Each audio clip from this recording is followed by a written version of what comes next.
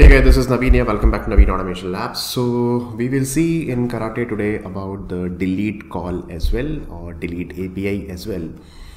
So first I'll give you an example that in gores.co.in, this is the API service URL where you can delete a user, public v1 users, and you can pass the user ID in your path parameter.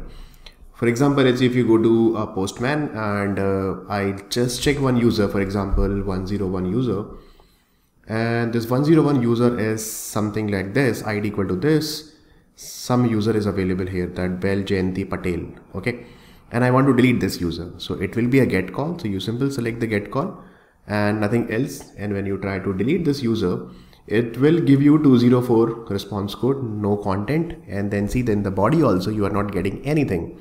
It means the user is deleted with the resource status code 204 actually. And we will do one thing, we will try to get the same user once again, and then we are hitting the server, we are getting 404 not found. It means resource not found message is coming, meta is equal to null. It means this user is completely deleted from the system. So what we have to do, we have to create a scenario. First we will create the user, then we will try to delete the user, and then we will try to hit the get user once again, okay, so that we will verify that are we getting 404 not found or a resource not found error like that. So let's do it, how to do that. So this is what end-to-end scenario that we have to cover. So I'll do one thing, let me just create a new feature file. So let's create a feature file. That feature file is delete API.feature, something like this, and the scenario will be, let me just delete that, and I'll do one thing, that the post API that we created, right, with the random mail, that I'm going to use it. So I'll just copy this, no need to write the same thing again and again. So this is the user that I'm going to create. First create user. So scenario overall feature is for me is delete user API using delete API. Okay, so this is the URL, this is random string for the email ID that we are going to create that, and this is the payload that we are passing, and we are going to remove this, we are going to set the payload email, and then we are printing it, and then the scenario is that we have to delete a user with the given with the given user ID.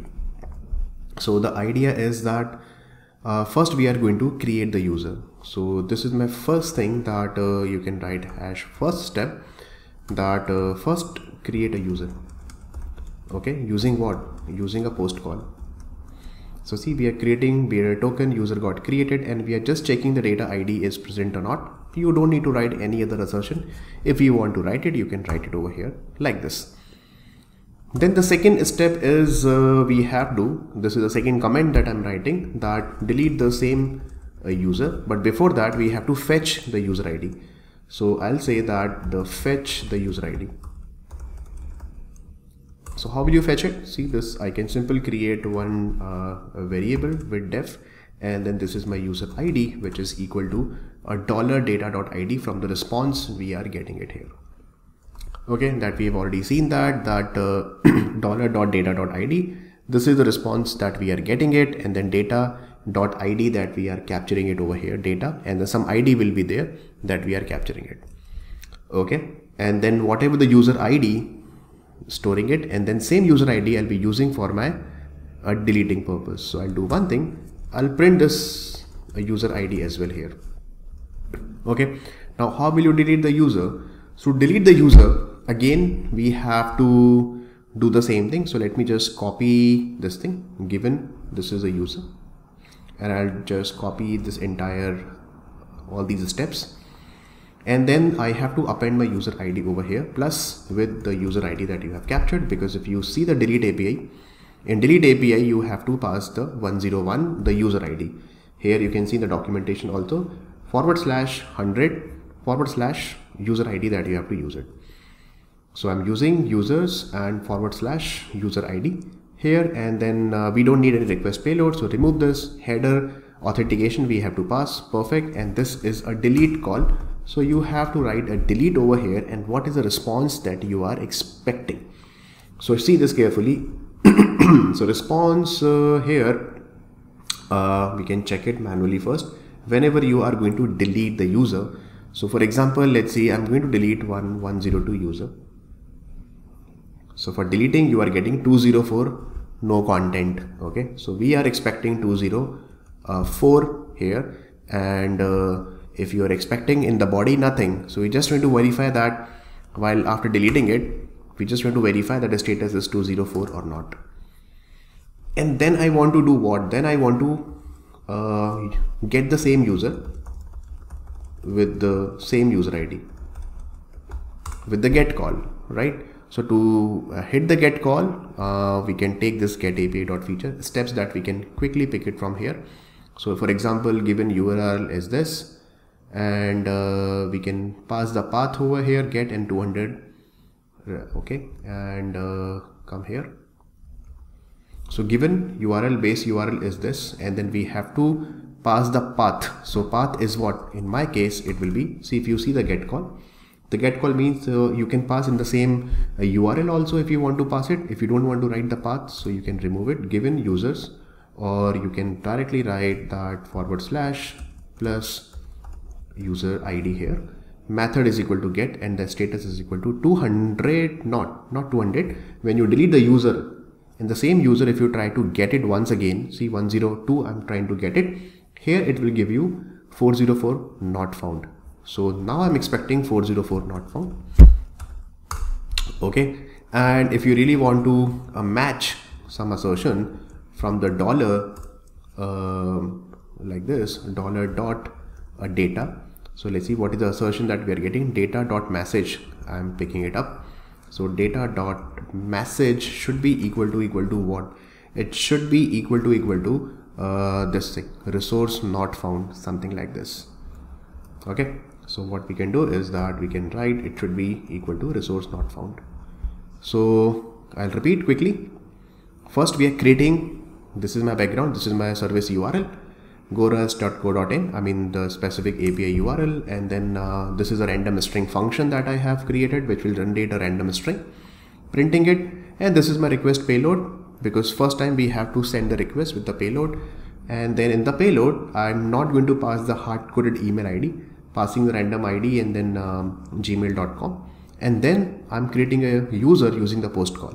So that's why this is a post call, expecting 1201, the user got created. Yes, data ID is present over here. And then from this particular response, the first call, post call response, fetch the user ID. I'll write from the response. Okay. And then data.id, printing it and using the same user ID over here like this. And then I'm using the delete the same user, and bearer token delete API. So method will be delete over here in small letter. I'm expecting 204 and get the same user ID with the user ID, and this is my again the URL, and get call, and then status 404, and the message should be resource not found. Here you don't need to put the message. Why? Because here you're not getting anything in the response body. So let's see it is actually working or not. So I'll do one thing, right click on it, run configuration, and I'll select this particular delete API. So this is my, I would say, new configuration and YouTube practice project, and I have to select the delete API.feature. Let's see it is working or not. So run as this. Here you can see that, yeah. So if we call all the different things, awesome, zero failure, nice. And then we will see this particular report as well in the new tab with the browser. Here you can see that delete API.feature and the complete report that we are getting it here. It's always a good practice that you put a comment so that you will see the same comment in the report as well. So here you can see that bearer token method post. This is the thing that we have created. This is the payload that we are passing. See, this is the random email ID is coming, and 201 user ID that we are printing, and see this 4885 user ID got created. Same user ID will be appended over here. So that's why if you see this delete method, see 4885 will be appended over here, and then after that get call, same user ID will be used over here 4885, and this is giving you actually what? This is giving you 404, and here it's giving you 204. You can cross check 4885 user. Let's see will pick this particular information 4885 using the get call in Postman. And when you see this user is not available. Perfect. So this is absolutely working fine, and the data is also matched, like message also matched, that resource not found here. So when you see this is a complete scenario got executed with the three different calls. One is post call, delete call, and then get call. So this is how you have to generate the scenario like this, guys. Nicely written. Perfect. So please practice. Let me know if you have any issues. I'll share this code in my repository as well. You can just access that, and then you can now automate get, call, post, put, delete, and then we will see one video on patch also. And then we will see some basic features of other features of Karate as well, like that. Perfect. Thank you so much, guys. Thanks for watching Naveen Automation Labs. I hope you like this particular Karate series. It's very simple, very straightforward. You can easily, immediately start writing your API automation after watching all these videos. Thank you so much. I'll see you in the next video. Till then, take care and God bless you all.